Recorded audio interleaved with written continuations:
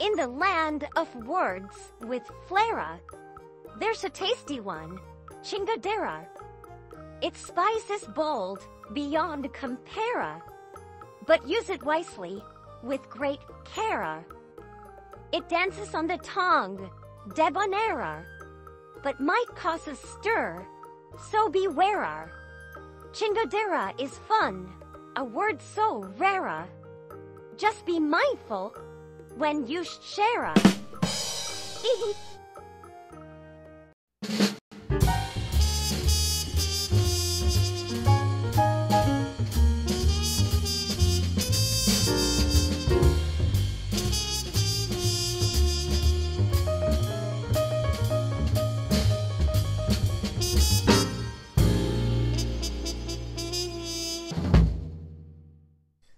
Good morning, everyone. Welcome back to Coffee and Headlines. You know, watching Dora this morning explain chingadera makes me think about the fact that I should have asked Dora to prepare a little spiel on another phrase for this morning, de la chingada.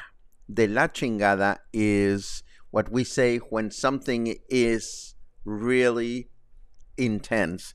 And I tell you, this morning is the reason why many of you wimp out and head up north during the summer months. It is hot.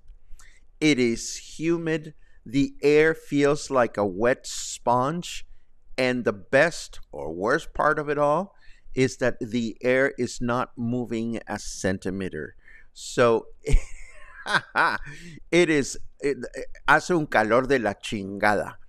It's the la chingada type of heat that is plaguing Puerto Vallarta today, but you know, we know it. We know what happens every summer. We might as well get used to it.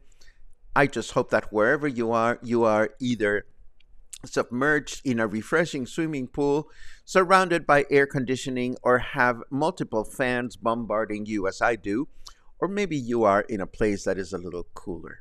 But wherever you are also here, and that is absolutely wonderful, here being Coffee and Headlines, where we connect every morning with news and headlines and questions and ideas. And today we have 4 bits of news, and they are short, but they are chatty, and they are wonderful. At least I think they're wonderful. So we're going to go into those just now, and then we will continue with the rest of the broadcast. For starters, let me get rid of the black screen.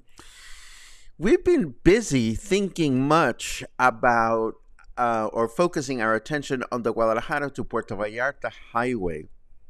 But while we've been doing this, there is another highway that has been in the works, the one from Compostela to Tepic. Now, you know, just for reference, if you've ever gone to Guadalajara on the highway, Compostela is the town that is right after the nasty curves, which thankfully we don't have to deal with anymore if we take the new highway. And from Compostela, it's easy to get to Tepic. But what we haven't been talking about is the fact that there's a new highway between Compostela and Tepic in the works, and Governor Miguel Ángel Navarro Quintero, the governor of Nayarit, has announced that that stretch from Compostela to Tepic will be ready mid-September. So that new stretch combined with the new stretch that goes from Compostela to Puerto Vallarta, including the final section that goes from Bucerias to the airport, will reduce travel time between Puerto Vallarta and Tepic to only 90 minutes, an hour and a half. That is nothing. That's like a commute back and forth to work and from work to home or vice versa in Mexico City. 90 minutes. Now, you may be asking yourselves, what is in Tepic and why should we want to go? Well, honestly, I have no idea. I mean, I have good friends in Tepic, but what I can tell you is Tepic is the capital of another state, so we will be increasingly curious as to why we can and should go to Tepic. We, of course, know that from Tepic you can head to other beaches and other points of interest and a beautiful lagoon that is not far from Tepic.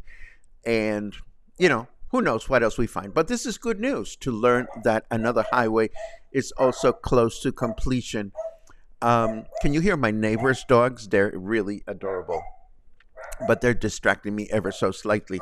Let me move on to the next bit of news that I have, and this has to do with also travel. President-elect Claudia Sheinbaum, I'm so used to the other pronunciation. Claudia Sheinbaum is keen on the resurgence of train travel in Mexico. She has confirmed that she will focus her attention on the continuity of both the Maya train project and also the interoceanic train project that hopes to connect the Gulf of Mexico with the Pacific Ocean. And as far as other train-related projects mentioned during her campaign, she has stated that they will be presented sometime this coming week. But the overall goal, and I quote, is to build 3,000 kilometers of passenger train tracks during the next 6 years. And this, of course, whoa, I didn't mean to go to that screen. This, of course, is excellent news for those of us that are keen on getting to know different parts of Mexico. But of course, we cannot go anywhere unless we have decent weather. Let's take a look at what's going on out there. In next week's music appreciation presentation, titled Mambo Madness, we take a look at Mambo, a genre of Cuban music pioneered in the late 1930s and later popularized in the big band style by Pérez Prado. You will discover how the music became a dance craze in Mexico and the United States until it was dethroned by cha-cha-cha. As usual, we will rely on video and audio selections to tell the story of this music, which has had a major impact around the world. The meeting is on Thursday, July 11 at the Joint Boutique Hotel and Co-work on Insurgentes Street at 5 p.m. The music will be hot, and tickets are already available for purchase at the front desk, but rest assured, we will enjoy the experience in air-conditioned comfort. Hope to see you there, and thank you for spreading the word.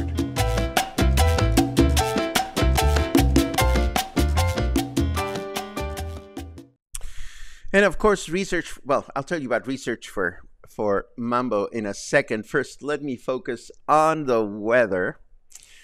It's 28 degrees. Oh my God. Humidity is at 87%. No wonder I feel completely schwitzy this morning. 28 degrees, 87% humidity, and our forecast for today says light rain throughout the day, a chance of rain of 46%, a high of 31, and a low of 26.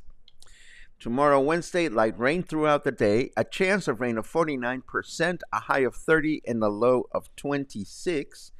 And then Thursday, mostly cloudy skies in the morning with thunderstorms in the afternoon, a chance of rain of 86%, a high of 29, and a low of 26. So it's going to be a balmy week, and we hope that these chances of rain actually do materialize. Now, what else do we have here? Oh, yes. Let me tell you that one of the most memorable episodes of the Spotlight we've had of the 16 that we've had was the one in which Carmen Porras from Oculto came and joined us and gave us a little presentation on the cuisine of the Yucatan Peninsula and the ingredients of the Yucatan Peninsula. And it was a fascinating, at least for me, it was a fascinating experience because I learned about ingredients that I didn't know much about. And of course, when Carmen told us about their use, we were all kind of mesmerized and we all got a little hungry. And there was a reason why she was doing that. Of course, she was getting us excited about her recent Yucatan cuisine dinner, which was a huge success. And now Carmen and Claudia have decided they're going to be keen on continuing all these explorations of regional cuisine. And of course, we are going to promote them. The reason I'm telling you this is because this morning, Carmen, as she was heading out of town for family matters, told me that she has finished the next presentation that she's going to share with us on the spotlight, probably not tomorrow, probably the week after. And this has to do with their next, oops, I'm disturbing, hold on just a second. Let me get myself out of the way. There you go. She is going to tell us about her next regional Mexican specialty dinner, which will have to do with the cuisine of Puebla. This is going to be on July 27th at 7 p.m. at Oculto, of course. And I can tell you that this is going to be amazing. I've looked at the menu and it's going to be absolutely scrumptious. And she's going to feature one of my favorite Mexican cuisine dishes. And I'm going to tell you what they're called, and then you're going to tell me if you know them, and if you don't know them. Well, one of my favorites is huauzontles. Now, if you've never heard of huauzontles, just write H-U-H in a comment, and I will tell you what they are tomorrow or the day after. Huauzontles, they are so wonderful, but you don't see them a lot here in Puerto Vallarta. So there you go. If you know huauzontles, tell me your experience with them. If you don't know huauzontles, just write H-U-H, in your comment, and I'll be happy to elaborate. And of course, tomorrow we have the spotlight. I'm still lining up guests, but if the planets align, we'll have at least one very fascinating guest joining us tomorrow. I'm loving all the H-U-H's. I love it. I love it. No, you're going to love huauzontles. They are heavenly. Anyhow, that is story number one that I wanted to share with you. Story number two that I want to share with you has to do with our dear friends from El Rey Lounge de Versalles. As you may recall, Lorenzo and Rihanna commissioned a walk-around video of their brand new bar and lounge and eatery on Vienna Street here in Colonia Versalles, and it was a pleasure to be there. And little by little, they've been organizing this, that, and the other. And it was maybe a week and a half ago that Lorenzo reached out to me and said, you know what, we are thinking of doing a drag brunch. What do you think of the idea, and can you recommend a drag queen that would be a great host? And I thought to myself, well, I don't think there has ever been a drag brunch north of the Rio Cuale. If I am incorrect in that statement, please let me know, because I'm not entirely sure. But for the life of me, I cannot think of any restaurant that has hosted a drag brunch north of the Rio Cuale. So I think it's about time to see, what that looks like. And when it came to recommending a drag queen, well, I thought that recently, also in the spotlight, we hung out with Memo Lira and Karma the Bitch. Of course, Memo Lira, we know from Vallarta 101 because he does these amazing walking tours. And one of his walking tours was the Silent Disco Walk, which will hopefully come back during the cooler months in the fall and winter. And this was hosted by Karma the Bitch, who would dress up, obviously, and just walk around the Cuale and whatnot with people following around, dancing, listening to disco music on headphones. So I said to Karma, I've just recommended you. Do you want the connection? Karma said yes. Long story short, today, just this morning, I got an awesome message from Lorenzo, and he says, Karma is amazing. And he sent me these promotionals, which clearly indicate that they are going ahead with this drag brunch idea. The first one is going to happen on July 27th from 11 a.m. to 1 p.m. And the chef, there's going to be a special guest chef, and it's going to be Memo Wolf. And of course, we know Memo from his amazing restaurant also here in Versalles, Barrio Bistro. So this sounds like it's going to be an amazing thing. We don't know if they're going to have a guest chef every time. We don't know if the idea will fly or not, but we're certainly going to promote because the space is awesome, the idea is awesome, and it just feels good to connect people with each other. And guess what? One of these two photographs actually moves. Let's take a look.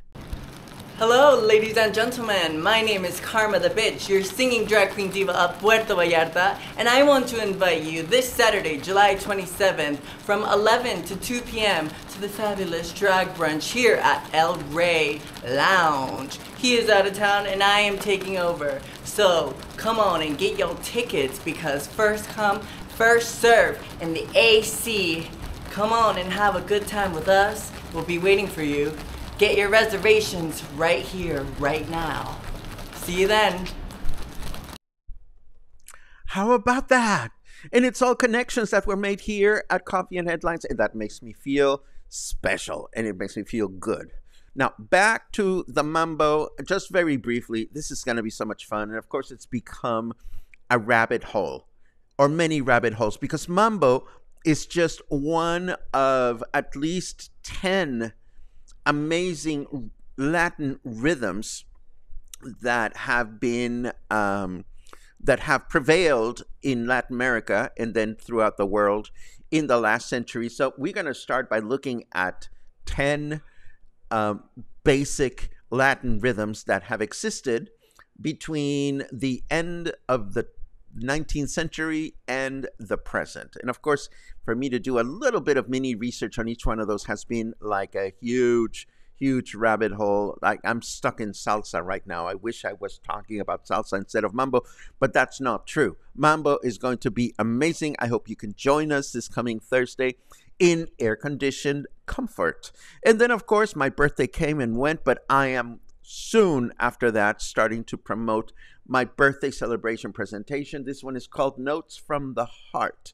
And this is a pay what you want. I want the room to be full. So if you cannot afford it, I want you there anyway. What this is going to be about is, well, as I've mentioned before, my best birthday present to myself is to share the joy of music with others. So the music that we're going to talk about is a handful of pieces of music from different genres that have touched me so deeply for whatever reason. And it'll be a pleasure to share them with you. And hopefully I will find a way to convey the emotional connection that I have with the pieces in such a way that you will also connect with them.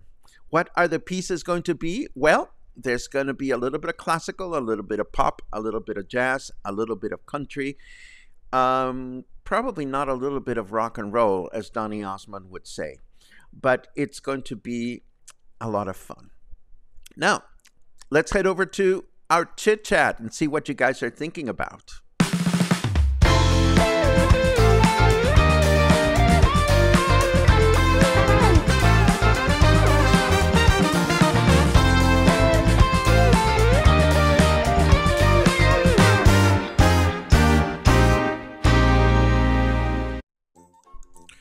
Okay. Lots of good mornings. Lots of good.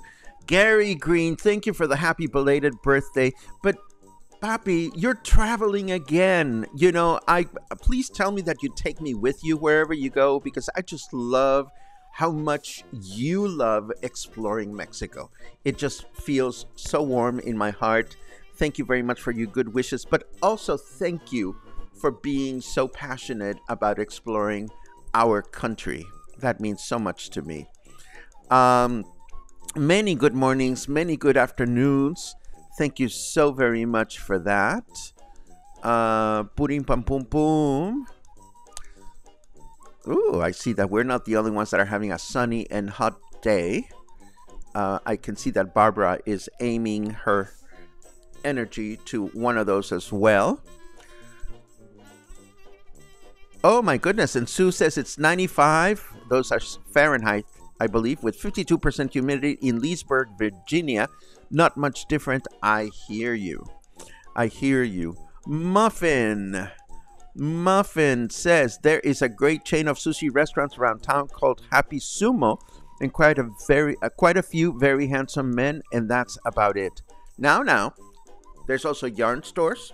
There's a great vegetarian store in downtown Tepic. There is there's a new monument, like a new vantage point, like a tall, super tall tower that they were building somewhere in the middle of the city. I don't know if that's completed or not, but it'll be interesting to find excuses to go and explore Tepic, because yes, there are very handsome men in the capital city of the state of Nayarit.